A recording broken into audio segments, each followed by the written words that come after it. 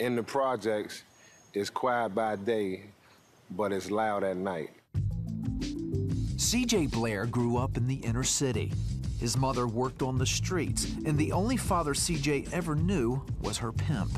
There was no one there to really nurture me and keep me from some of the ills that you encounter just living in, inner city, Washington, D.C. Before long, C.J. was selling drugs and running with gangs. My intentions was to get my mother off of a corner. And when you present an opportunity for me to make $3,000, $4,000, $5,000 a night, then I'm connecting that to my mother can stop selling her body and getting beat up by men. But there were some bright spots in his life. He spent his summers at his great-grandmother's house, which had a totally different atmosphere. My great-grandmother believed God for everything. I mean, everything. If it was bread, if it was rent money, whatever it was, she believed it. So she would line me up every night on the side of the bed and she'd be praying and, she'd be blessing and so forth and so on and God keep them. And I was like, wow, this woman is serious. I was the bad guy in the family. I was like the roughest one. But she would never speak as negative about me as the rest of the family. She would always say that I was, a man of God and God gonna do it. And she spoke that in me. While his great-grandmother had a strong influence on C.J., he wasn't ready to change. I was scared of hell. I really was scared of hell. And my great-grandmother, she really hammered that home. I knew becoming a Christian was gonna take me leaving the lifestyle that I had grown accustomed to. So I wasn't gonna play with God. C.J. dropped out of school and at the age of 13 was arrested for the first time on an assault charge. He spent the next 12 years in and out of jail. Then after serving a 6-year prison term for robbery and malicious wounding, C.J. went into the rap music business with some guys he met in prison. I was in the studio one night and the studio engineer began to talk about Jesus. He said, if it's a Jesus and you haven't accepted him and you die, you're gonna be short.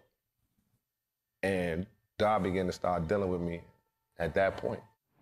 Just a couple of weeks later, C.J. was driving home from a major drug deal. And I'm listening to this rap group, and the rap group says that they have platinum currency cards with the mark of the beast on them. When I heard that, something triggered in me. All that talk that my great-grandmother was talking about back then, when I was like 8, 9, here it is now. So immediately, I said, I'm going to hell. And as soon as I thought that, it was like a bolt hit me. My hands flew up, and I began saying, hallelujah, hallelujah. And I heard Jesus say, CJ, audibly, like I'm talking to you right now. CJ, and I said, yes, Lord. And he said, take it out. I popped the tape out the tape deck and started messing with the radio. The guy on the radio said, do you know what miracles are? The radio guy was talking to me, literally. But I knew it was God. I'm scared, because I'm like, I'm getting ready to die. And this is what God do to you before he kill you. He let you know he was real. So next thing I know, my hand is grabbing the coke and throwing it out the window. The marijuana, the cigarettes, everything that my hands touched, it threw out the window. So I remember saying to myself, this better be Jesus, because I done threw away all this money and these folks gonna kill me. When CJ got home, he went down to the basement. And I began to pray. I had never prayed as an adult like that. The next day, my mother had came down there and was like, you know, what happened? What was wrong with you? And I literally just said, I'm saved. I just knew that was what had happened. I'm saved. CJ turned his life over to God and enrolled in Bible college. He also got rid of his guns. But for an ex-drug dealer in the streets of Washington, he was vulnerable. It wasn't even safe for him to get a haircut. When I was at the barbershop, I was known to tell my barber not to spin me when he cut my hair, but to walk around me and keep me facing the door. Because at that time in the inner city, a lot of young people were getting killed in barbershops. A and I would face the door, and if anything came through the door do harm to me, I was gonna get at it before he got at me. While CJ was getting his haircut, the dealer he owed money to walked in. This individual was not one that you really wanted to play with. He was a gangster. He would kill you on sight. When he comes through the door, I automatically reach for the gun so I can do something, but I didn't have the gun.